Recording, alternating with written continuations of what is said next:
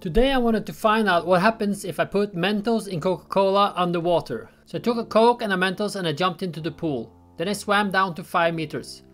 I opened the Coke. I believe the Coke had been shook a bit on the way down because when I opened it a lot of Coke came out.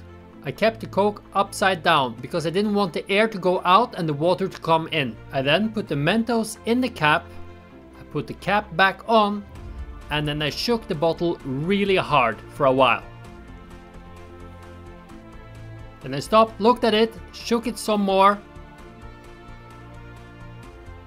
looked at it again, and shook even more. Then I opened the Coke.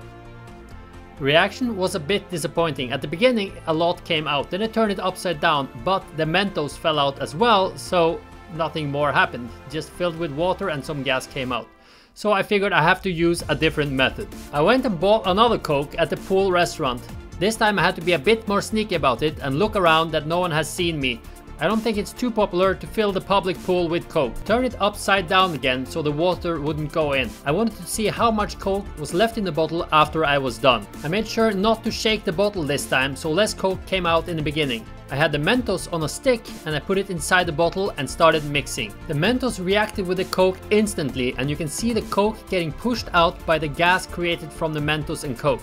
Because it's only half a liter of Coca Cola and the pool is probably millions of liters, I don't think this will create any problem for the swimmers, and I did ask them if I could do this for a TikTok video previous day and they said yes. That does not mean that every pool would want you to do this, so I do recommend you ask before you perform an experiment like this. Now the Coke started to get less carbonated and there was almost nothing coming out, so I wanted to check how much is actually left, and it was just about a quarter of the Coke left in the bottle.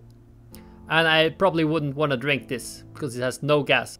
I hope you liked this video and have a nice day.